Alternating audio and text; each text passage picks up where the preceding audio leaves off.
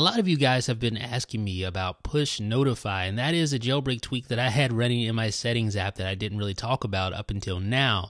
But PushNotify is a utility that runs on both your Mac as a menu bar item and on your iPhone to forward push notifications from any app directly to your Mac. So basically you can forward any kind of notification that you receive on your iPhone, you can forward that directly to your Mac so it displays on your Mac, and that way you can see the notification. For instance, if you have your device on silent mode, etc., or if it's across the room, well, you can easily forward it over the Wi-Fi network. So I'm going to go into PushNotify settings here, and this is what you guys have been seeing over the past few weeks.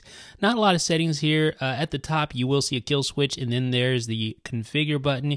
You just tap the configure, or in my case, reconfigure, and it'll say waiting for connection, and then you just go over to your Mac and use the scan option. So just click on where it says rescan.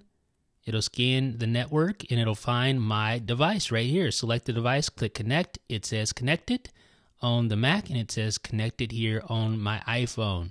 So now we're good to go. That's all there is to it. So now whenever I receive a push notification, it will forward directly to my Mac. Now, thankfully, PushNotify has a little tool in the settings here to show a test notification. So I can just tap that button and it will forward the notification, a test notification, directly to the Mac, just like that.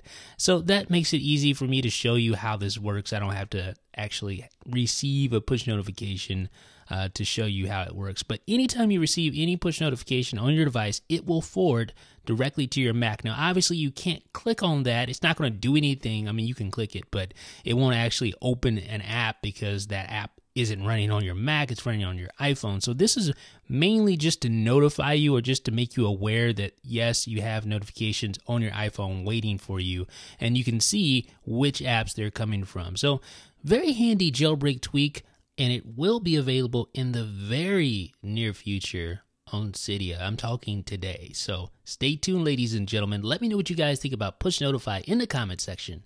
This is Jeff with iDownloadBlog.